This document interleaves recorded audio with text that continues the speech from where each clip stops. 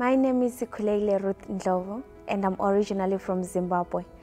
I moved to Ireland in 2015 and I'm only 25 years old, but the challenges that I've faced, they are beyond my age. I was going through online looking for universities and colleges that can offer a position to someone like me. Then I saw a post about University of Limerick offering scholarship to asylum seekers.